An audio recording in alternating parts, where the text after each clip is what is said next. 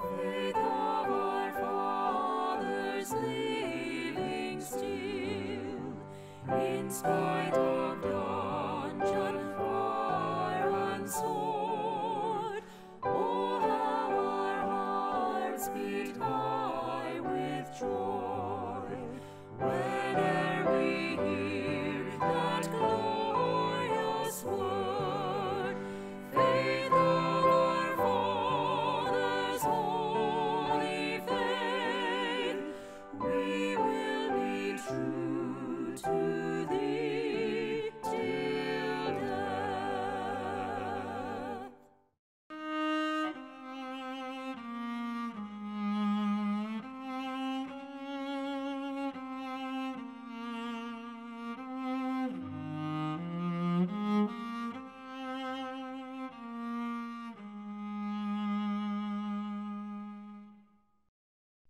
After describing the virgin birth through Mary, the Creed omits other details of his life. It says nothing about his ministry on earth or the miracles he performed. Rather, it moves straight to his death and has that extraordinary phrase, "suffered under Pontius Pilate."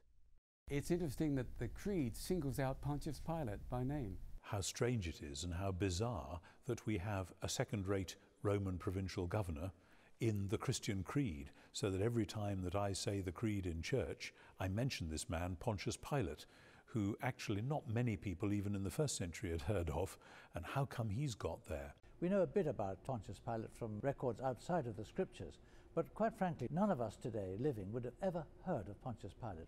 God the Father, the Son, the Holy Spirit, and Mary.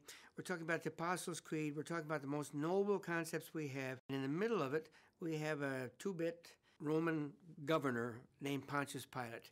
Pontius Pilate becomes the second best known person who's ever lived, only for the fact that he was with Jesus for about an hour.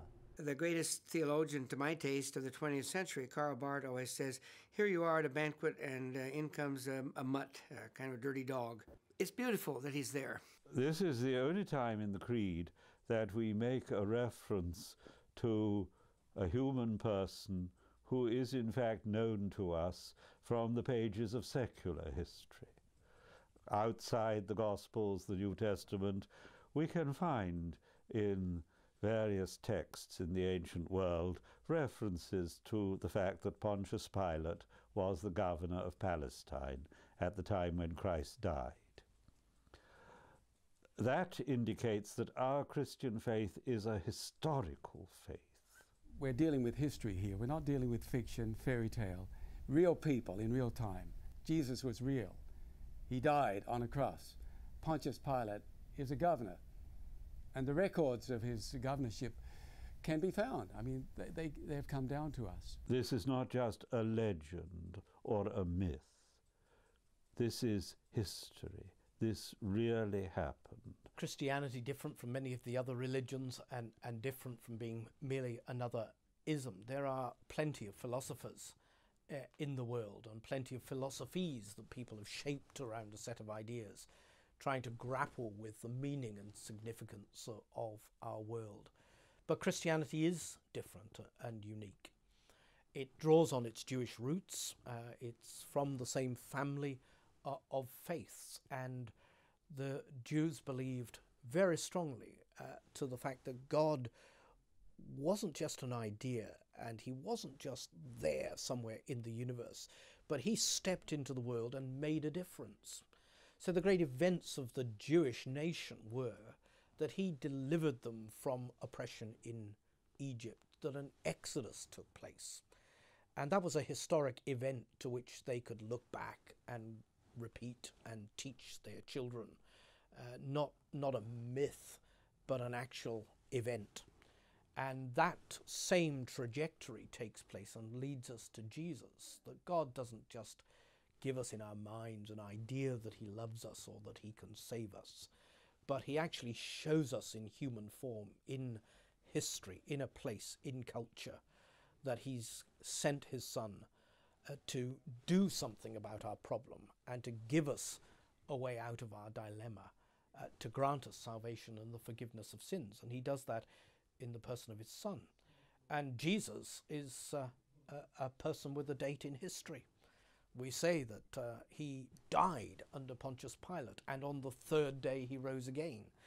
Those are facts at the basis of our faith that puts our faith in an altogether different category from many of the isms in the world. The necessity of emphasizing the historical, physical, earthly, human existence of God in Christ was focal. And this was another way to do it. We know about Pilate from Roman sources, and particularly from the Jewish historian called Josephus, who tells us a very great deal about the period of Jesus and so on. And we know from those sources that Pilate was not a very good governor, not a very good politician. He was a bit of a bully. Like many bullies, he was a weak man at heart, so he could be pulled and pushed this way and that, and then when he thought things were getting out of hand, he would lash out. He seems to have been not a particularly successful governor.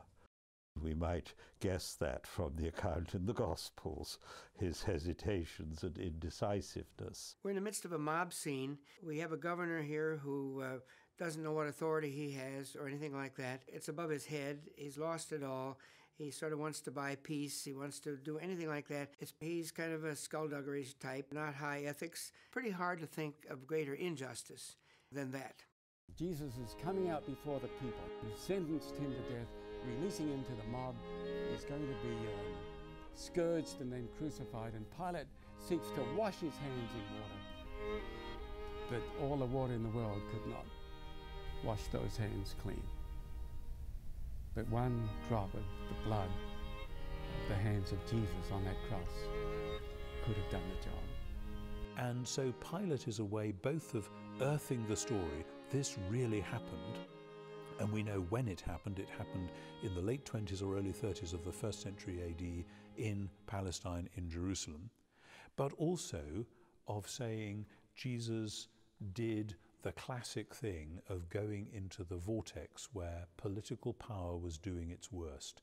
Pilate was simply the cat's paw of this massive system called the Roman Empire, which crushed everything that got in its way and sent out lesser people like Pilate to do the dirty work. And so many people in the world today, when they say the creed, face similar situations where political and social forces are squashing them and grinding them, and it is a huge comfort for them to believe and know that Jesus himself was in that place where the great empire, through one of its little local henchmen, had actually been responsible for his death. So it's both a historical memory and a very powerful impetus for people to identify with that today. Very interesting that the creed says he suffered under Pontius Pilate. It says he died, but it first says he suffered. One of the truly odd things about Christianity is that it focuses on the suffering of the central figure and his dying. If we go to the Gospels, all four deal at some length with the last hours of Jesus. The suffering was intense. He suffered as probably no other person has ever suffered. I don't think the important thing is how badly he suffered. It's who's doing the suffering. I have spoken on this subject at a chapel a few feet away from a huge hospital, and it occurs to me some people lying there with cancer are suffering, absolute agony for many days, and maybe hurt as much as what it hurt for his crucifixion for those hours. But who they are and who I am when we die, we're not representative. For him, the whole weight of the story of God's dealing with us comes to bear. There was physical suffering, but there was more. There was mental suffering. There was spiritual suffering. It's true that he suffered in a number of ways through his life, an amazing number of ways that relate to the ways in which you and I suffer today. Every pain and suffering that humans feel, Christ also experienced. From the very beginning, Christ is suffering because, as the Gospel of John says, the world cannot see. There in his very early days, there was the slur of his birth being an illegitimate birth. There's no place for him to be born. He has to flee the country. He's, in those early days, taken as a young baby down into Egypt as a refugee. He's a displaced person. In his public ministry, he's harassed by the Pharisees. He's not considered a prophet in his own land. He shares in the suffering of poverty without having a home of his own or a place to lay his head. He's often rejected. He's ridiculed and subject to rumor and misunderstanding. He lived the life of suffering. But climaxes, of course, in the suffering that you see recorded in the Garden of Gethsemane, and you witness as he is flogged and then crucified in exquisite form of inflicting pain. And all his civil, all his judicial, all his human, all his rights are violated. In the prophecy of Isaiah it is said, "Surely he has borne our grief and carried our sorrow." We need to say, all our grief, all our sorrow he has carried. Of course, the suffering began in Gethsemane when he wrestled that evening before, and then it reached its climax on the cross.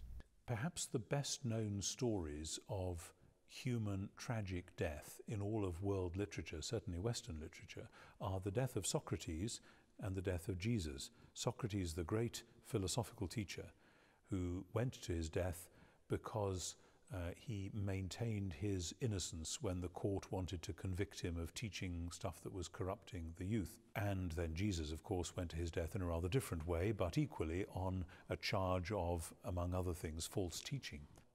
But Socrates lay on his deathbed, drank the hemlock, which was the poison that he had officially to drink, discoursed to his friends about the meaning of life, the meaning of death, and philosophy, and so on, and died very peacefully while they were all broken-hearted and so on. But he maintained a kind of noble composure to the end. Jesus, interestingly, is very, very different when we see him particularly in the scene in the Garden of Gethsemane, where, according to Luke's Gospel, he actually sweated drops of blood. Now that has been studied medically, and it has been demonstrated that some people under intense emotional pressure and threat actually can and do sweat blood, and it looked as though that's preserving a real historical memory, which tells you that Jesus was under the most appalling emotional pressure. He knew what crucifixion meant. It meant slow, very, very unpleasant torture, torture of the entire body, where every nerve and part of the body was being tortured simultaneously, and that was exceedingly nasty, and anyone in their right mind would shrink from it. So that even though Jesus has been absolutely clear that he has to go to Jerusalem and do this, when the moment comes, he says to the Father, "Isn't there another way? Have I misunderstood? Could we not do this differently somehow?"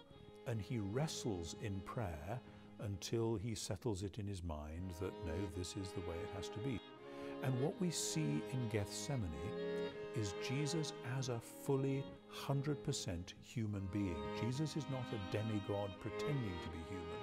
Jesus is not saying, oh well, it'll be nasty in a way, but then I'm divine, so who cares, and in 3 days it'll be all right. He's not beginning to say anything like that.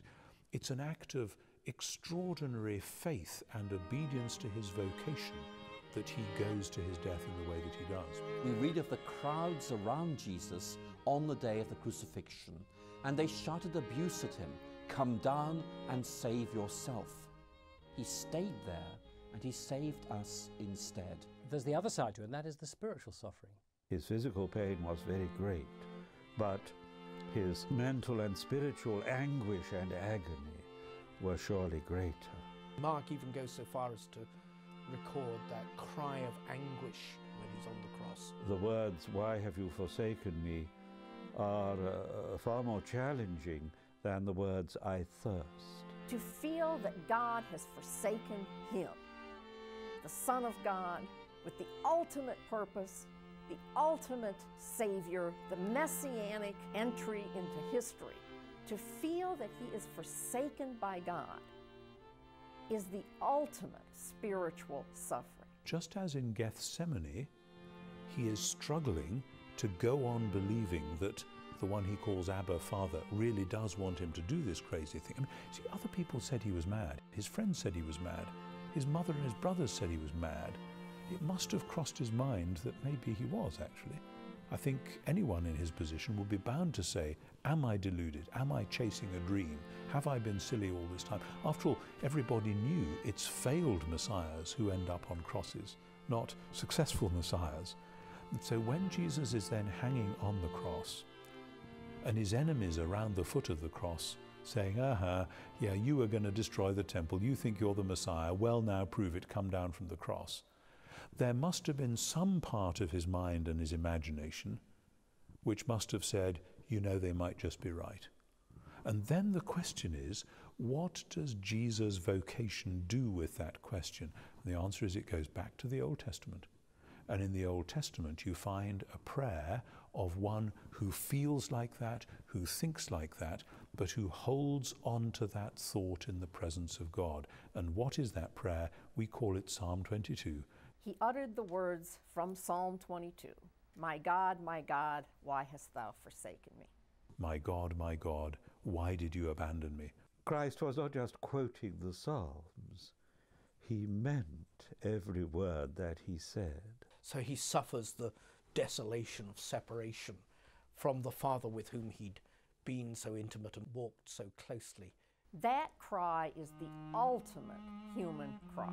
Part of our human experience into which Christ enters is the experience of desolation, loneliness, and even despair. In despair, because he cannot see beyond the darkness.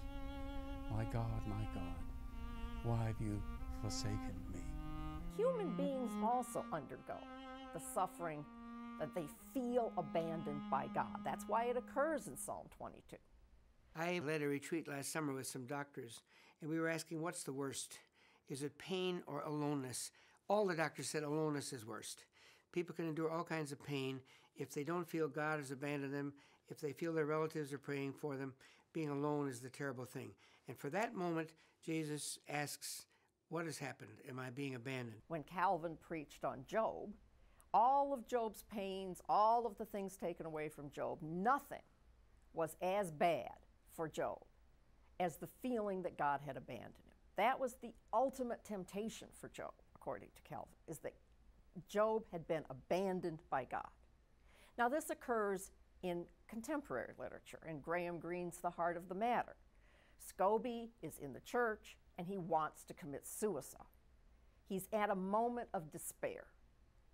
And yet he hears Christ say to him, how can you take your life? How can you commit suicide? When I have died for you, I have claimed you, you cannot take yourself away. And despair is a very important point here, because spiritual despair, the feel that you are beyond the reach of God, either because God has turned away from you or the fear that you have turned away so far from God that nobody cares, including God. The fear that God can't reach you or won't reach you is spiritual despair. And that spiritual despair is answered by the cross, that God never forsakes you, that God can reach you no matter how deep and far he has to reach. One of the ways Luther expressed this that I like the best is that the creation from nothing becomes the way God acts in every human life. That we come to a point of spiritual nothingness. We come to a point of utter despair. And just as God created the world out of this nothingness, he will bring us back out of this nothingness and make us a child of God. In saying, my God, why have you forsaken me?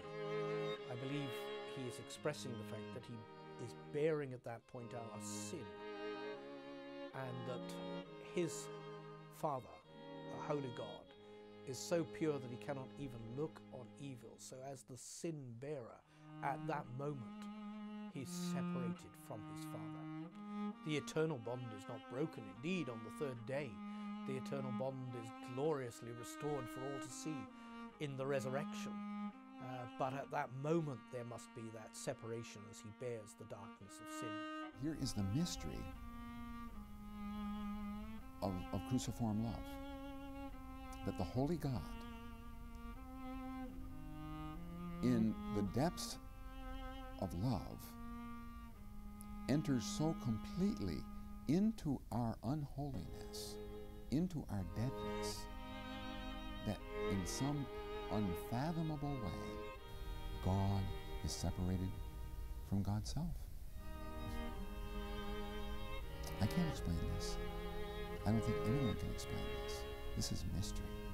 But it's the mystery of cruciform love.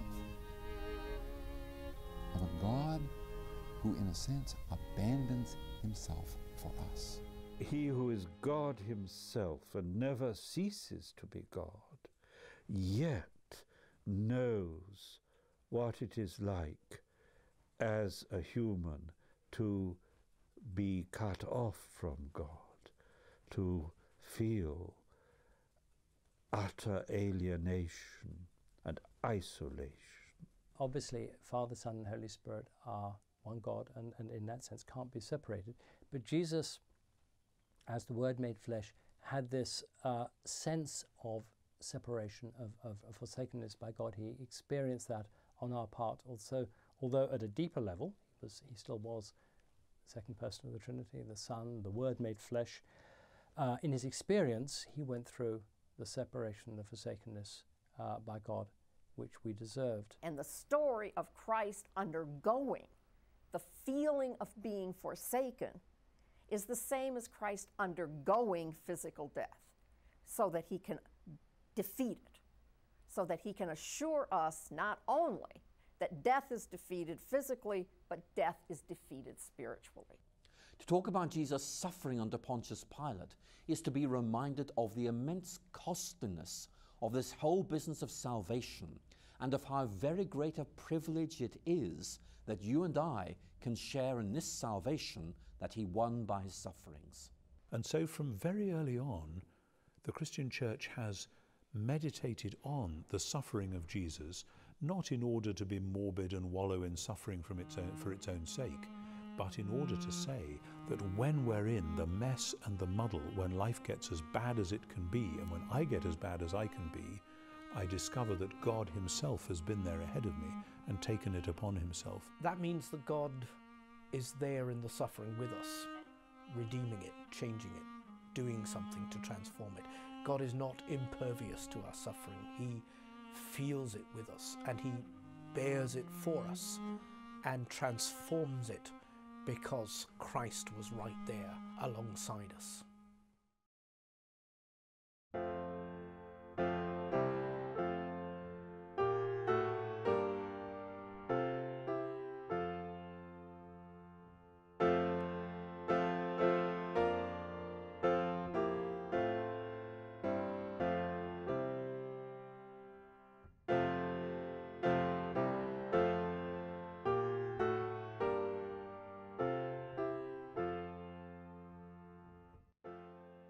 Very central to the whole flow of the Creed is that phrase, "He was crucified, dead, and was buried." The Creed is emphasizing the reality that Jesus died on that cross. I think it's true to say, and you can't really say this of any other person, that this man Jesus was born to die. Strange thing to say. But yet if you take the gospel story seriously, and then the letters of Paul afterwards, they focus over and over on the cross. The cross stands at the center of the Christian faith. Just as he was truly born a real birth from a human mother, so he truly died. Now, from one point of view, the Christians should have been ashamed of the cross. Their leader died on a cross. It's the most despised way to die in the whole Roman Empire. Crucifixion was an exquisite form of punishment invented by the Persians. Not primarily, surprising to us, to inflict pain on someone, but to inflict ultimate shame on someone.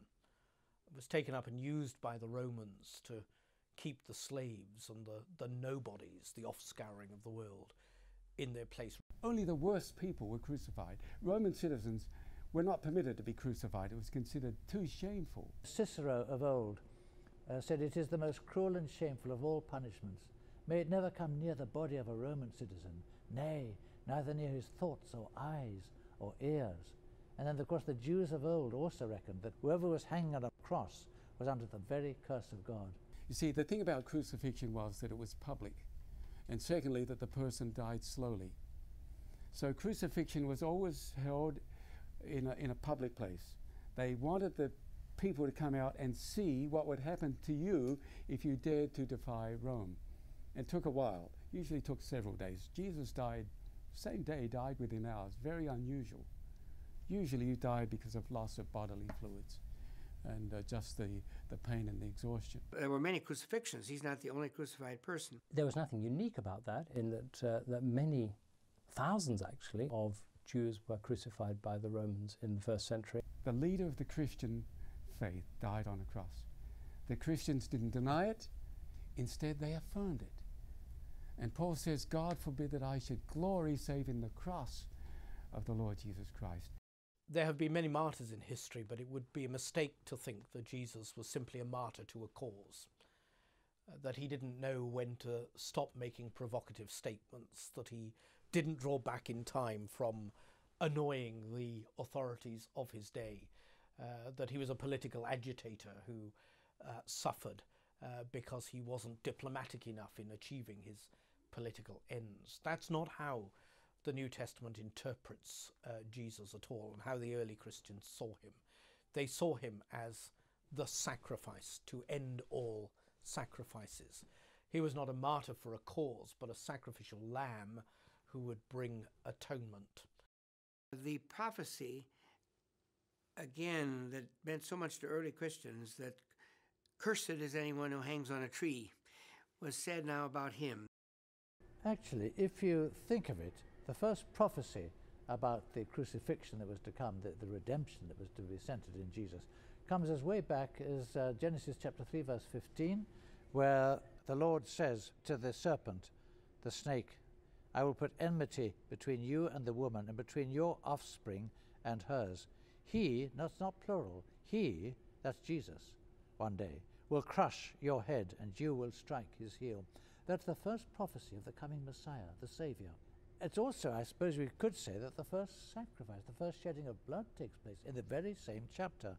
Verse 21, "The Lord God made garments of skin for Adam and his wife and clothed them."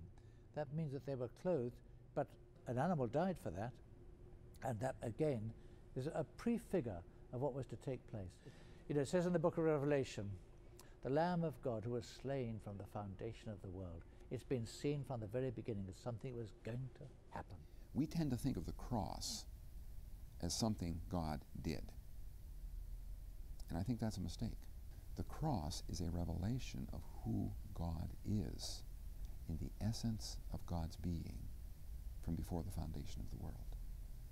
When Adam and Eve fell, when they said no, God didn't say, "Oh, I never saw that one coming, what are we going to do about it?"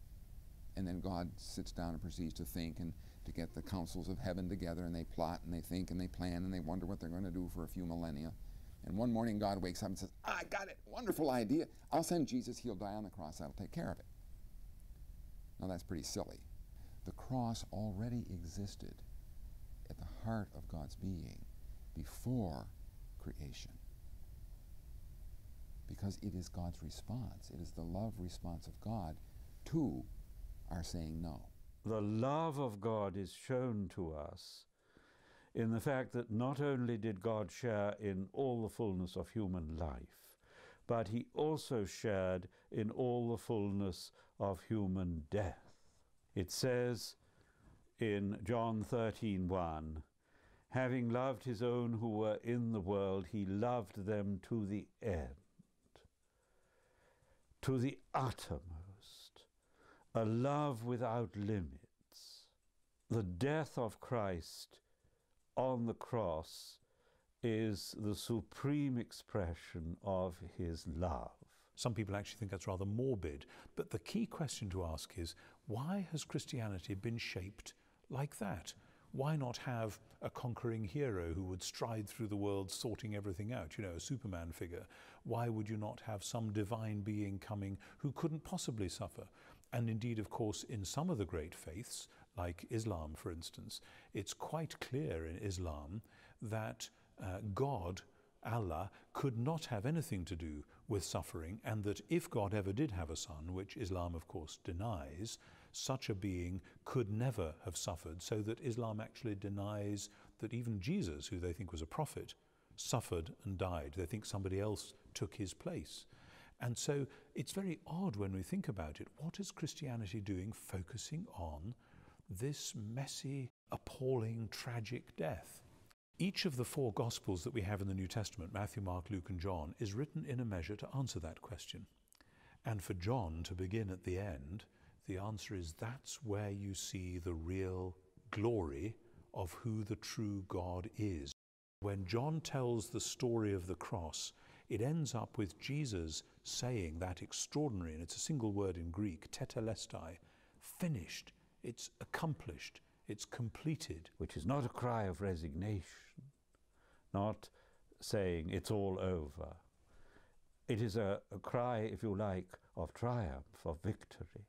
It is completed, it is fulfilled. Which takes us all the way back once more to Genesis chapter 1, in which when God has finished creation, he says it is complete, it's done. In other words, Jesus has completed the job that God sent him to do. And what is completed, what is fulfilled? The work of love. Luke sees this as the great fulfillment of the whole story of Scriptures. It says Jesus explained that this is what had to happen. It wasn't a messy accident. It was God's will from the very beginning in the Scriptures.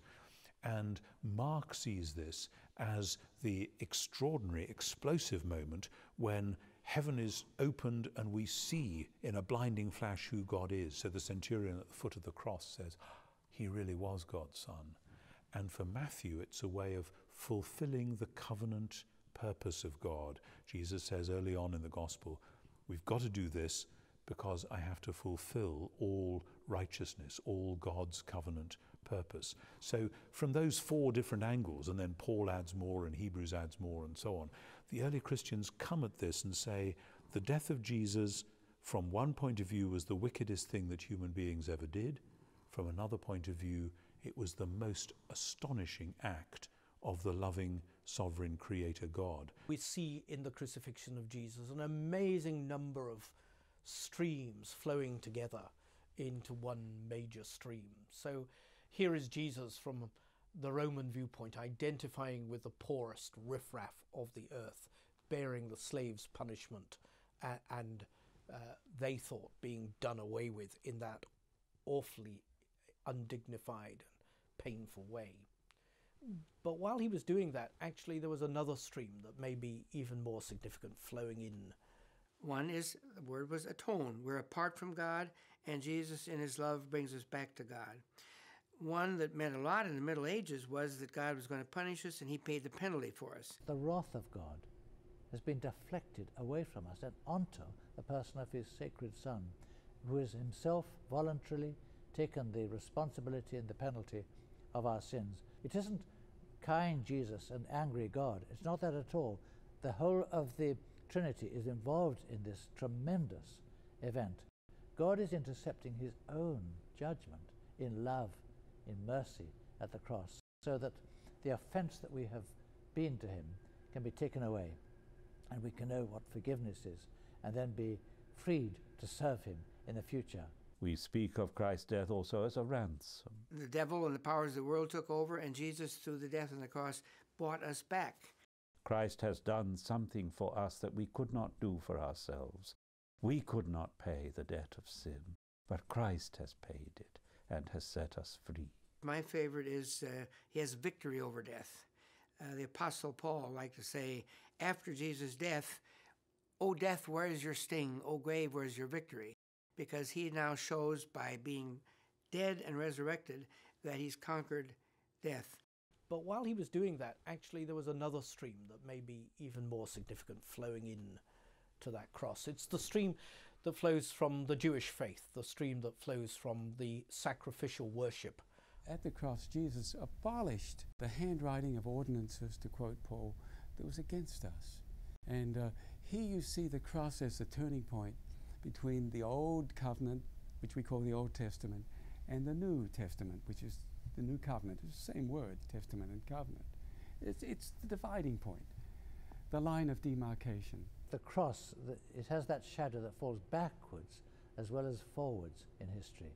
It falls backwards, way back into the Old Testament. The shadow of the cross is there in the sacrificial system that was instituted at the time of the children of Israel, with the sacrifices made in the temple where blood would be shed of an animal. Much of the Old Testament is concerned with the sanctuary services and the sacrifices. They were the people who atoned for their sin by offering blood sacrifices. There were countless sacrifices prescribed for all sorts of transgressions, minor and major, for priests, for rulers, for common people. There were daily sacrifices, there were weekly sacrifices, there were annual sacrifices, and so on. And when they offered the guilt offering, they offered the sin offering in the tabernacle first of all, and then the temple. The killing of an animal as a substitute for the sinner was the means by which God released them from their sin and purged them from their defilement and restored his relationship with them. Why God should have chosen to do it that way is not altogether clear. The connection may almost certainly be this, that we know that the result of sin is death, and therefore to deal with sin, a death has to take place, because the wages have to be met. That the soul that sinneth, it must die. God does not require the death of the sinner, but the death of a substitute. Life of the flesh is in the blood, and if you take blood away from the body, then the result is death, and a violent death. The sacrifice of the animal, the shedding of its blood, was the taking of its life, was the killing of the animal, the death of the animal, the payment of the wages of sin, which meant that another could go free. When the sacrifice was made and the blood was poured upon the altar, in a sense what was happening was that the sin aspect, the judgment aspect, was being deflected from us and onto the animal sacrifice. And for some people, the whole idea of blood and religion, they think, boy, this is a pagan idea. There's nothing to do with Christianity. It's easy for us to write off this whole section of the Bible as so, hey, that has no meaning to us. And from one point of view, we look back and we say, why all this shedding of blood? And the New Testament says this was all pointing forward to one event, Calvary. And when that happened, we find the meaning of all that. That was prefiguring Jesus dying on the cross. I think it's quite important for us to look at what the New Testament tells us about that. There is a book of the Bible, a very beautifully written book, very deep book, and that's the book of Hebrews. And it is written against the backdrop of the Old Testament sanctuary services. In this book, in particular, elsewhere hints, but in this book, Jesus is called priest, our great high priest. We read about a heavenly sanctuary. And we read that Jesus' death on the cross was the fulfillment of all those sacrifices. All that whole system was pointing to what Jesus would accomplish. Hebrews chapter 10, for example, sets out the way in which the great Day of Atonement in the Jewish faith, which was the annual spring clean, when a lamb would be slaughtered in the tabernacle, in the most holy of holies, and its blood would be shed to wipe the sin of the people clean. Hebrews 10 says that happened year after year, time after time. But now Jesus has come. He is the one complete sacrifice for all sin and all time. He is the one to whom all those annual rituals led up and pointed forward. He is the substitute to end all substitutes and the means of atonement that can never be surpassed. In the book of Hebrews, this is all caught up. It's not taken point by point and elaborated, but it's made very, very clear that Jesus' death fulfills all that that old system was intended to do.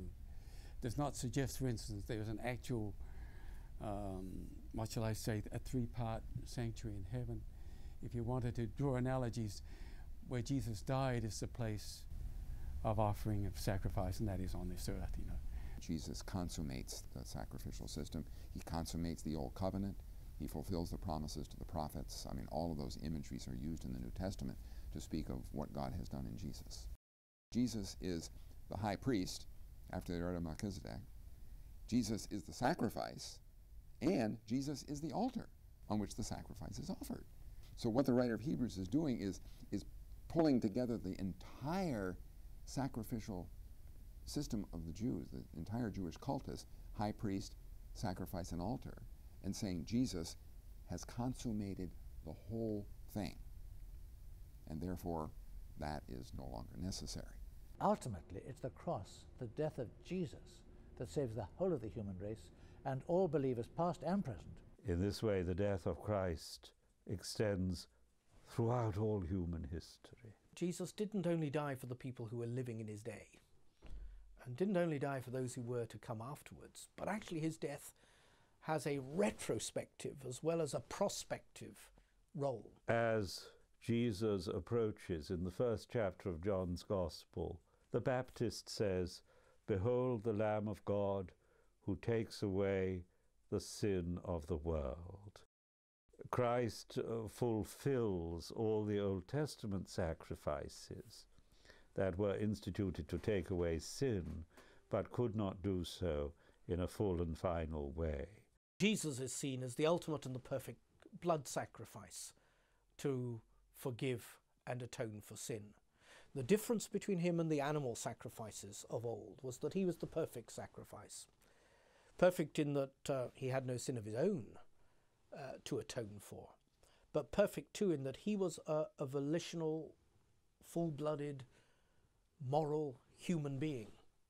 The animals were not quite satisfactory substitutes for us. They were good representatives, but they weren't volitional beings. They didn't have a choice as to whether they went to the altar or not, but Jesus did, and therefore he is our perfect substitute. So the cross again is God's self-offering, his sacrificial self-offering. Here a very important thing is that Christ offers himself. He says, John chapter 10, "No one takes my life from me. I lay it down of myself." If Christ had simply been seized and put to death against his will, that would have been a murder, a miscarriage of justice, but it wouldn't have been a redeeming sacrifice for the sin of the whole world. What makes the cross a sacrifice is the fact that Christ offers himself willingly, that he suffers voluntarily. And this brings us back, of course, to the theme of love. He offers himself out of love. So there I see two vital themes, the victory of love and the self-offering in sacrifice of the Lamb of God. In order to understand how important it is that Christ died and was buried, we have to first understand that death was not natural to creation. That death, as Paul says in Romans, is the punishment for sin. So that if the human race had not fallen, death would not exist. Death is unnatural in the original creation. So that death is actually more than simply a ceasing to be. That death is understood in the Bible as a power. Death is more than simply a physical exhaustion or a physical end. It is a power that invades our life. It is the result of human sin. And so death, which is the ultimate human fear, is now a part of humanity. And Christ taking on death means he took on the punishment for sin. He died even though he was without sin, so he didn't have to die. If death is a punishment for sin, and Jesus Christ is without sin, Jesus should not have had to die. We do, because we are sinners, but not Christ. So the death and the burial of Christ means that he died on that cross like us, even though he justly did not have to die.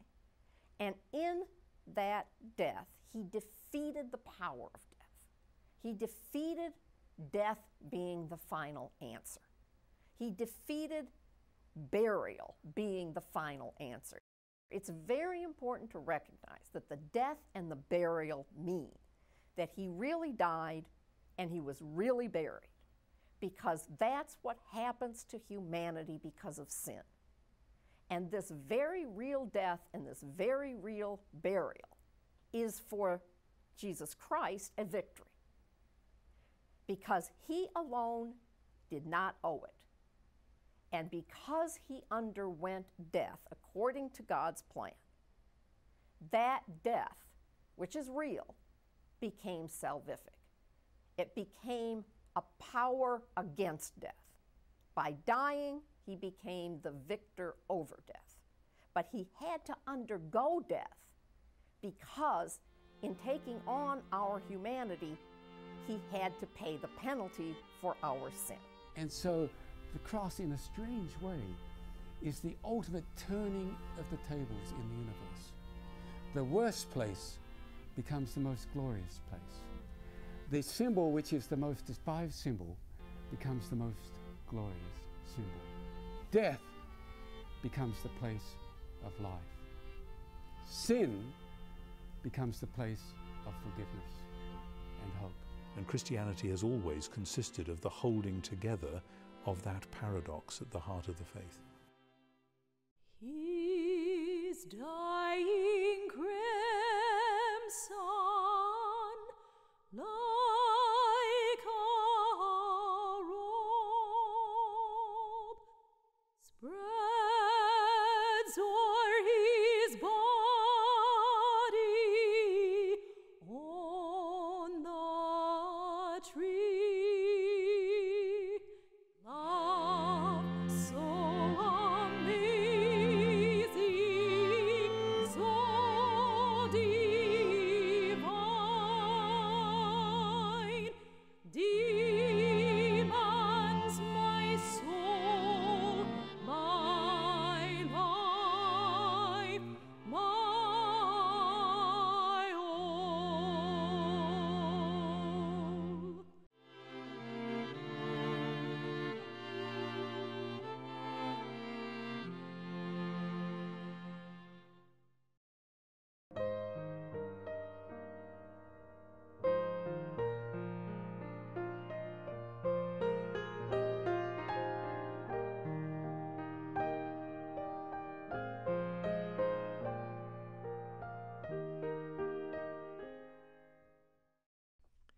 The Creed emphasizes that, having been crucified on the cross, he was dead and buried, and descended into the earth. Death of Jesus took place fairly quickly in comparison with the way in which many people died under crucifixion. Some people could linger for days, but Jesus dies within a matter of hours. And there needs to be no shadow of doubt that Jesus really did die. The early Christians are all absolutely clear that Jesus was buried, having been very thoroughly killed by the Romans. And incidentally, some people say from time to time, maybe Jesus didn't really die on the cross. I need to tell you, as a Roman historian, the Roman soldiers knew how to kill people, and their jobs were at stake if they would let anyone off the cross who wasn't actually dead. For if it could be said, as some do, as some Muslims do, for example, that Jesus did not really die, but he was substituted at the last moment, or the crucifixion meant that he merely swooned for a time and then came to life again, then no payment has been made for sin, no sacrifice has been offered, no death has been offered in my place, and we're still left with the problem. So absolutely essential that we know that he really did die, and to say that he died and was buried means exactly that, that the death was for real, and the death, to all intents and purposes from a human viewpoint, seemed final, and that was it. It goes back to the scriptural foundation, that he did die, he was buried, he was dead, you know, he was physically dead.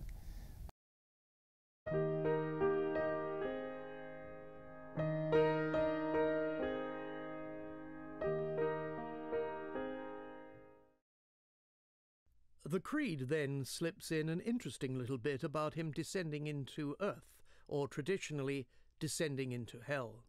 The Creed talks about Jesus descending to the dead. And Paul uses this phrase. He talks about Jesus being raised from the dead. And by that he means that Jesus really did die. This was no semblance, no appearance of death. The early Christians explored what else needed to be said about this whole strange event, which was over very quickly, just 3 days. And one of the things that they talked about was Jesus going to the place of the dead. In the Old Testament, it talks about the pit or Sheol. Wherever the dead go, Jesus really was there. Now, in the ancient Jewish world, they talked about Sheol. It's an ambiguous word, sometimes translated as Hades or as hell. The words are probably taken directly from Psalm 139, where the psalmist says, speaking about the presence of God, he says, if I ascend up into heaven, you're there. If I make my bed in hell, if I descend into hell, you're there. Where can I flee from your presence? You're everywhere. We have the idea that hell is a place where God is not. Hell is a place totally removed from God, and of course it's seen as a place of torment and fire and all of that sort of stuff. But if we think about it just for a moment, if there is a place where God is not, then God is no longer omnipresent. If there's a place where God is not, there's a place where God is not omnipotent. Because if God is not present, then God's power is not present there. So that causes us a major theological problem with our understanding of God, if hell is a place where God is not. I don't think there is such a place on biblical terms. I mean, I know some Christian traditions have held that there is such a place somewhere, place of eternal torment. In John's vision in Revelation, you get a very interesting picture of hell. It's in chapter 14, where John is, there are these three angels. I call them the bad news, the good news, you choose. The good news is an angel with an eternal gospel to proclaim to all humanity, all of fallen humanity in particular. The bad news is fallen is Babylon the Great, and in John's vision, Babylon is that realm of being that does not acknowledge God as God. And then the you choose is, if anyone worships the beast and its image and receives its mark on their forehead and their right hand, they will be tormented forever in the presence of the holy angels and the Lamb. John's vision positions hell right in the center of heaven. Because in John's vision, where is the Lamb? The Lamb is on the throne with God and surrounded by the holy angels. And here are the people of hell, the population of hell, being tormented in the presence of the holy angels and the Lamb. Strange expression in terms of today's understanding, and it's something that can be misunderstood, I think. Part of our problem is in thinking of heaven and hell as places. I mean, there's an aspect there, but that's our primary identifier. Heaven is a place, hell is a place. Hell here does not mean a place of eternal torment. He descended into hell actually refers to what happened to Jesus on the cross. That on the cross he descended into hell in the sense of suffering the consequences of sin, the penalty of sin, as we should have done. He paid hell, as we could say it, on the cross there and then. Hell is rather the experience of being forsaken by God. The spiritual agony that Christ suffered in that cry of abandonment meant that he descended into the hell that human beings suffer. The ultimate in human experience has been endured by Jesus already on my behalf. This is also a part of the meaning of death. That when Christ died, although he did not have to, he submitted to the power of death.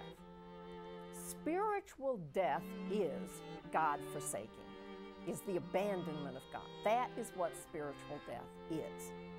And in the devotional context, where this story is read and this story is meditated on and preached, it's important to recognize that just as Christ defeated physical death, Christ defeated spiritual death.